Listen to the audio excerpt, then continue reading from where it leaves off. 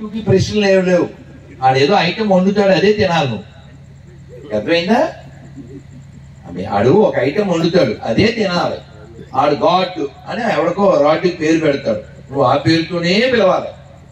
అర్థమైందా? ఇప్పుడు నేను అడుగుతాను, ఏం పేరు మీ పేరు? బ్రహ్మం గారు.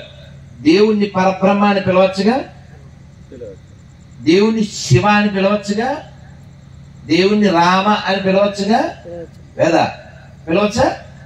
దేవుణ్ణి కృష్ణ అని పిలవచ్చుగా, దేవుణ్ణి 3 అక్షరాలతో గోవింద అని పిలవచ్చుగా, దేవుణ్ణి నారాయణ 4 అక్షరాలతో పిలవచ్చుగా, దేవుణ్ణి నమశివాయ 5 అక్షరాలతో పిలవచ్చుగా, దేవుణ్ణి 8 అక్షరాలతో నమో నారాయణ అని పిలవచ్చుగా. పిలవచ్చా లేదా? చేస్తుంది దెబ్బరెడ్డి. చూసారా హిందువులంతా ఎంత విశాల హృదయంలో. దేవుణ్ణి ఓం నమో భగవతే వాసుదేవాయ అని 12 అక్షరాలతో పిలవచ్చుగా. చేతండి పిలవచ్చుగా. 32 అక్షరాలు 2 చేతులు ఎత్తండి. హరే కృష్ణ హరే కృష్ణ కృష్ణ కృష్ణ హరే హరే, హరే రామ హరే రామ రామ రామ హరే హరే. పిలవచ్చు కదండి. 2 అక్షరాల నుంచి 32 అక్షరాల వరకు పిలవచ్చుగా. నో, ఎడాది 1 or 2 ఒప్పుకో. మేము బొట్టుకోసి పేరు పెట్టాం, ఆ పేరుతోనే పిలవాలి, లేకపోతే నువ్వు నరకానికి వెళ్ళిపోతావు. పోనీ అడ్రస్ చెప్పండి అంటే చెప్పరు. నన్ను శపిస్తూ ఉంటారు. కొచ్చా మరియమ్మ అని ఒక ఆవిడ, రే రాధ మనోహర్ నువ్వు నరకానికి వెళ్ళిపోతావురా, అదే అడ్రస్ చెప్పండి. ఆయన ఎవడో ఫోన్ చేశాడు, వైజాగ్ గొర్రె. మీరు నా సెల్ చూడండి, గొర్రె అని కొట్టండి, 100 పేర్లు వచ్చాయి. పాపి అని కొట్టండి, తెలుగులో పాపులు, ఇంగ్లీష్ పాపులు, తెలుగు గొర్రెలు, ఇంగ్లీష్ రెండుగా ఉంటారు. అన్ని మనకు పుట్టోళ్ళే, వేరే వాళ్ళ ఏం పుట్టలే. వాళ్ళు నరకం అడ్రస్ అడిగితే గొర్రె, వైజాగ్ గొర్రె అంటాడు, నువ్వు ట్రైన్ కింద తలపెట్టు అడ్రస్ తెలుస్తుంది నీకు అంటాడు. నరకం ఉందని చెప్పింది మీరు కాబట్టి వెంటనే తలపెట్టి ఆ అడ్రస్ తెలిసినట్టే వాట్సాప్ చేయండి.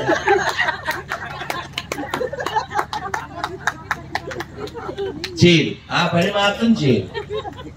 సార్ మీ పార్టీని, అంటే మీ పార్టీ అంటే మీ మతం, మీ మతంలో ఎందుకు చేరాలి అని అడుగుతాం. మీరు ఆ పాంప్లెట్ ఎవరి దగ్గర ఉంది? గొర్రెలది. ఒకసారి ఇది ఇవ్వండి సార్. ఇంకొంచెం ఫ్రెషియస్ గా ఉన్నాయి, తక్కువ ఉన్నాయి, అందులో దమ్ము ఉన్న వాళ్ళే పెట్టుకెళ్ళండి. ఓకే, కామెడీ కోసం పెట్టుకెళ్ళి. దమ్ము ఉన్న వాళ్ళు ఆడి దగ్గర ఉన్నాయి, కొన్నే ఉన్నాయి, చివరికి వచ్చినాయి. తిరుమలలో తెస్తూనే గురుజీ అయిపోయినాయి అన్నాడు, కొట్టిద్దాం లేదని చెప్పా. కరువులో ఉన్నాం, కొన్నే ఉన్నాయి, అందుకని ఎవరికి దమ్ముంటే అదే పెట్టుకెళ్ళి. క్వశ్చన్ చేయగలిగే దమ్మున్న వాళ్ళు. ఇందులో ఫస్ట్ క్వశ్చన్ తెలుసా? ఏ చదవండి సార్, కలదోడు ఉందిగా, ఏ చదవండి. మీ దేవుడిని ఎందుకు నమ్మాలి అంటే చాలు సార్, అసలు మిగిలిన అక్కర్లేదు. ఈ ఒక్క క్వశ్చన్ తో పడుకుంటాడు. అది ఆన్సర్ ఏంటో చెప్పండి. తెలుసా? ఎందుకనగా పరలోకము ప్రాప్తించుని రాత్రికాల శ్రవణ అంటాడు. మీరు చెబితేనేమో నవ్వుతారు. పోస్టర్ చూడండి. మొన్న మేము నెల్లూరు వెళ్ళామా రెడ్డి? నెల్లూరు వెళ్తే ఆ పోస్టర్ మీద ఏం రాస్తుంది చెప్పు? యేసుతో 8 రాత్రులు. నేను చెప్పలేదండి, మీరు కావాలంటే వీడియో చూడండి. వీడియో చూసారమ్మా? ఆ వీడియో ఉంది, చూసారు, నేను పెట్టానుగా. యేసుతో 8 రాత్రులు. అది ఎప్పుడు? రాత్రి 9:30 తర్వాత పాస్టర్ తో ప్రేమ విందు. ఆ మేరీతో ఒక రాత్రి. ఏంటిది? ఈ రాత్రి పోగులో ఏంటి? అప్పుడే కదా పాటలు పాడింది అది. వాడిపోక ముందే నన్ను వాడుకో. ఏంటి సార్, ఏంటి సార్, ఏంటి, ఏం జరుగుతుంది కదండి? నేను అందుకని చాలా కటువుగా చెప్తా, పబ్లిక్ లో చెప్తా. మొన్న ఇంటర్లో కూడా చెప్పా, బోకడా బైబిల్ ఊరికే తిట్టినాం. ఇప్పుడు టాపిక్ ఏంటి? వాడిని ఎందుకు మతం మారాలి అని అడిగాం. ఫస్ట్ క్వశ్చన్ వాడు ఏమంటాడు? పరలోకం అంటాడు. నేను అడ్రస్ అంటాను. అయిపోయి పరలోకం వెళ్తాం, వెళ్ళిపోతాం డాడీ, మేమంతా మతం. మనంతా ఇందులో సగం క్వశ్చన్ కి ఆన్సర్ ఇస్తే మతం మారదాం వద్దా చెప్పండి?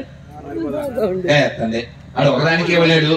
నీ చేతులు చెప్పా, ఎత్తండి చేతిలో. ఊరికే 2 చేతులు ఎత్తుతాడు. చూడండి, ఇందులో 26 క్వశ్చన్లు ఇచ్చాం. 13 కాదు, ఒక 3 కూడా చెప్పలేడు. ఇప్పుడు సార్ మీ అన్నయ్య ఎక్కడుంటాడు సార్? మీ అన్నయ్య సార్, మీ అన్నయ్య అన్నయ్య లేదు సార్. ఏమంటే విన్నారు కదండి, ఏం చెప్పారు సుబ్రహ్మణ్యం గారు? అన్నయ్య లేదు. విన్నారుగా. మనం ఇంకా క్వశ్చన్ వేయకూడదు. అయినా సరే సార్ మీ అన్నయ్య ఏం చేస్తారు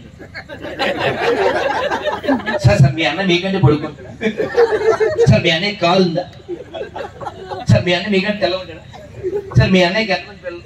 పక్కలో క్వశ్చన్ కదండి ఇవి. ఆ అన్నయ్య లేడని చెప్పాడుగా, మళ్ళీ మీ అన్నయ్య పొడుగ్గా ఉంటాడు ఎందుకు ఒక్కల క్వశ్చన్?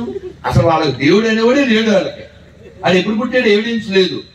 ఎవిడెన్స్ లేడు వాడు మనకేమిస్తాడు? వాడు వచ్చను, వాడు సచ్చను, వాడు కార్చను. ఇప్పుడు ఆ బ్లడ్ అంటే లేదు. రక్తం చుక్కాలే, కొట్టిన చెక్కాలే, కార్చిన చుక్కాలే, కట్టిన చొక్కాలే, ఉన్నదల్లా తొక్క. తొక్కలో మతం. ఓపెన్ గా చెప్తున్నా, నన్ను మతం మార్చండ్రా అని చెప్తుంటే ఎవడు రావట్లేదే. వాళ్ళ దగ్గర ఏముంది? పవర్ లేదు. అందుకే గమనించండి, వాళ్ళు ఏమంటారు, మీరు వీడియోలు చూసుంటారు కదా, వాడు ప్రవీణ్ కుమార్ అని వాళ్ళే కమెడియన్లే. టచ్ గడ్డ పగిలిపోను అంటాడు. గడ్డ పగిలిపోవడం ఏంట్రా? అదే కడుతులు, కడుపులో ఉండే కడుతులు. నవ్వులు.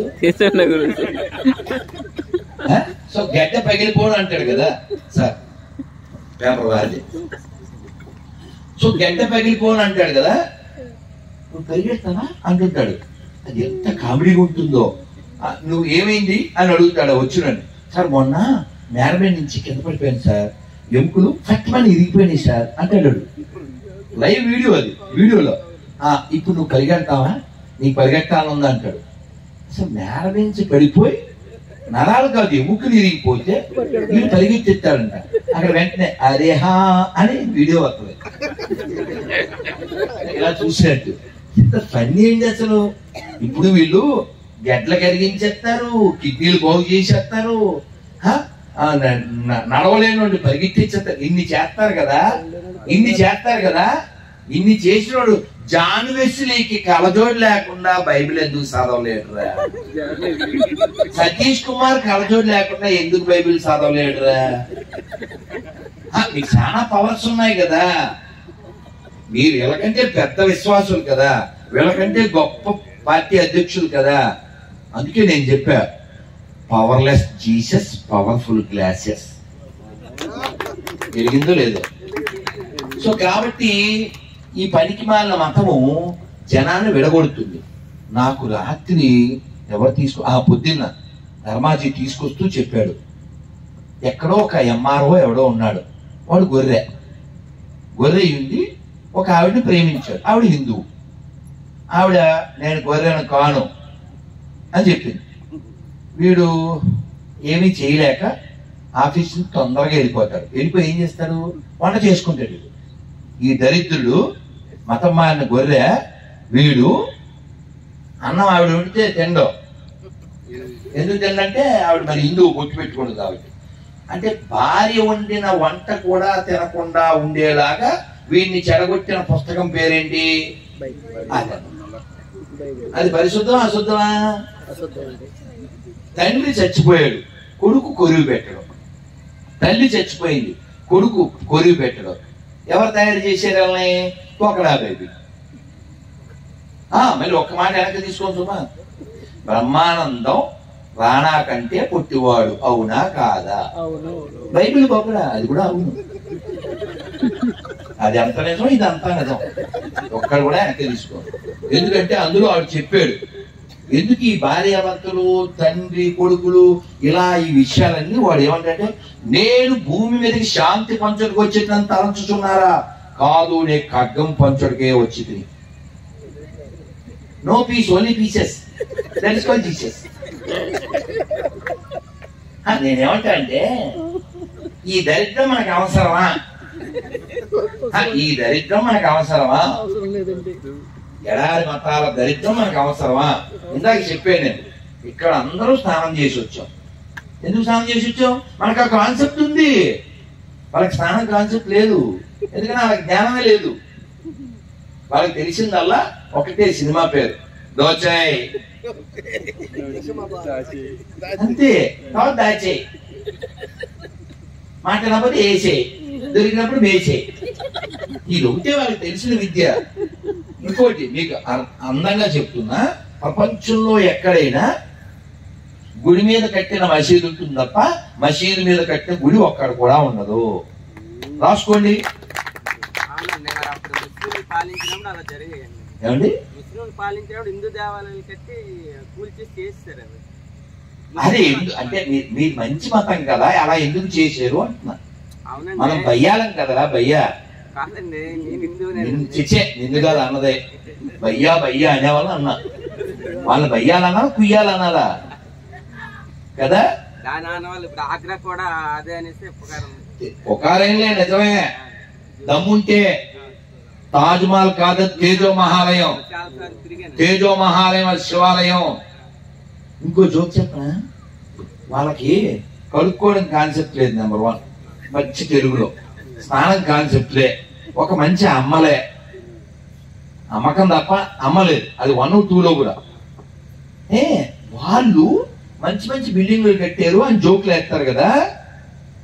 ఈ మంచి మంచి బిల్డింగ్లు అరబ్ కంట్రీస్ లో ఎందుకు కట్టలేదురా?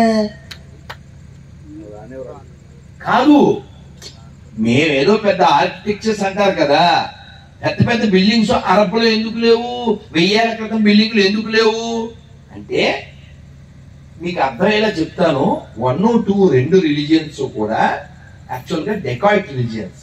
డి ఫర్ డివినిటీ కాదు, డి ఫర్ డెకాయిట్ రిలీజియన్స్.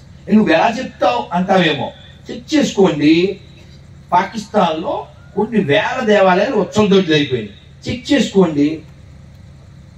అక్కడ ఉన్న హిందువులు అందరూ నిర్మానుష్యం, మతం మారిపోవడమో ప్రాణం పోవడమో జరిగిపోయింది. ఎందుకని? మనం అంతా బయ్యాలం అయితే ఒకరి మసీదు ఒకరు ఎలా కూలగొట్టేసుకుంటున్నారు. కాబట్టి మారవలసింది వాళ్ళ మనమే. అబద్ధాలు చెప్పడం మానేయాలి. వాళ్ళ పండుగ వస్తే ఈదీకి వెళ్ళి ఈద్ ముబారక్ అని చెప్పాడు. సునీల్ తెలుసా, కెమెడియన్, ఇల్లుదే ఉండి దేవన పక్కన. అతను 3-4 ఏళ్ల క్రితం ఎప్పుడో బక్రీద్ వస్తే నెత్తిన అది పెట్టుకుని లుంగి కట్టుకుని అదేదో శుభాకాంక్షలు చెప్పాడు వాళ్ళకి. దానికి ముందు రోజే ఏకాదశి, దానికి ఏం శుభాకాంక్షలు ఉండదా? పోనీ ఎవరైనా ఒక ముస్లిము చక్కగా దోవతి కట్టుకుని నీట్గా తిలకం పెట్టుకుని హిందూ బంధువులందరికీ శ్రీరామం అలాగేం చెప్తారండి? నేనది ఇది ఎందుకు అంటున్నాను, మనకి ఉండేపోతుంది కదా. తీసావా? ఉండేపోతుంది. ఎందుకు అంటున్నా? అందుకని మనం ఆలోచిద్దాం, అన్ని ఒకటే అనే భ్రమలోంచి బయటపడదాం, పిల్లలు కూర్చోబెట్టి చెప్దాం. ఎందుకంటే మన దేశం స్వతంత్రం వచ్చిన తర్వాత మన విద్యాశాఖ మంత్రులు అందరూ పందులే, దాదాపు ఒక 50 ఏళ్ల పాటు. అందులో అక్బర్ ది గ్రేట్, వాడు ఎందుకు గ్రేట్ అవుతాడండి? ఇక్కడ చిన్నపిల్లోడు ఎవడో వీడేనా? రామ్ చరణ్ కాదు, వాడు ఇంకా చిన్నపిల్లోడు. ఎవరే దారా, ఏం పేరు? నువ్వే, ఏం పేరు నాయనా? అబ్బా బాగుంది పేరు, సనందన. వెలవెలే సనందన, చెప్పు. మీ ఇంటికి ఎవరో దొంగోడు వచ్చి మీ అమ్మని కొట్టి మీ నాన్నని కొట్టి బంగారం అది ఎత్తుకుపోయాడు. ఆడి ఫోటో ఇంట్లో పెట్టుకుంటావా? ఎందుకు పెట్టుకో, బాగుంటాడు. ఎందుకు పెట్టుకో, అది తీరే ఎలా అంటే మనకి అమ్మా నాన్న ముఖ్యమా, దొంగోడు ముఖ్యమా? అది సనంద గారి తప్పకుండా.